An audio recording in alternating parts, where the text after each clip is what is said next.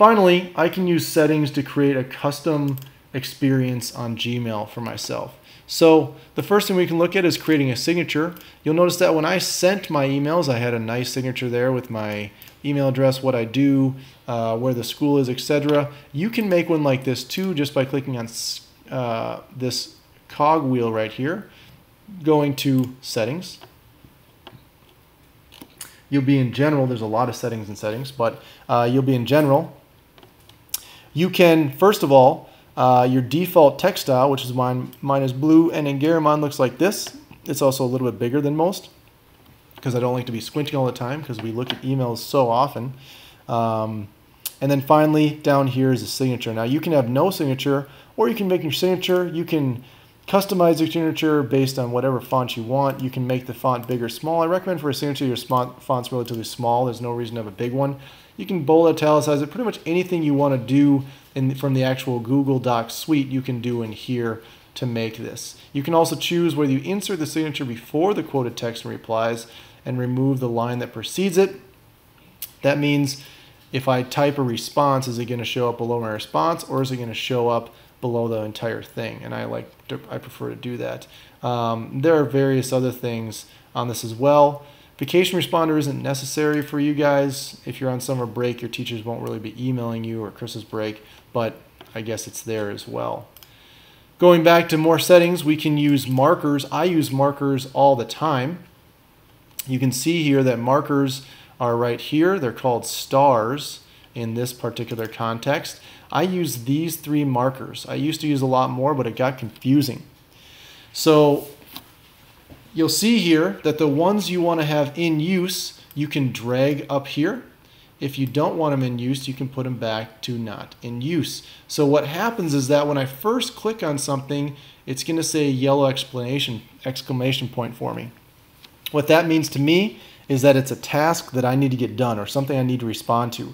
If it's blue with an I, that means to me it's informative. It might be an event that's coming up or a schedule that's coming up, but I don't need to attend to it right away until that day. And finally, it might be a green check mark, which means I have responded or I have done this. I just need to wait to remove this after I follow up with that person. A lot of people use colors of stars. For example, in 8th grade science, green might be science, so you could use a green star there to denote that it is science. Some people use this as in you need to forward this, or something needs to happen. I used to use this question mark as in what does something mean? If a teacher sends me something, or I get something, or I need to inquire about something else, I might put a question mark, but I had so many different star things up here. At one point it was just a little bit inefficient. So what I'll do is I'll go down here to my email. You'll see here that Mr. Sheeman is out of the office. So let's go down to this sample video. Now if Mr. Fester sent me this sample video, it's really important. I need to look at it soon, but I just can't do it right now. I'm going to push 1 click. If I click again, it's going to go away. If I click twice on it, it's going to go to I, which means that, hey, this is great. I looked at it. It's information that I'm going to need for the future, so I'm going to have this I here so it doesn't go away.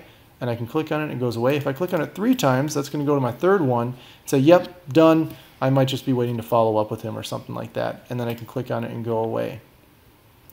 If you don't want it in the inbox, but you want to be able to find it later, but you don't want to have it labeled, you can also click archive. I do that a lot for emails that might be important that I might use later.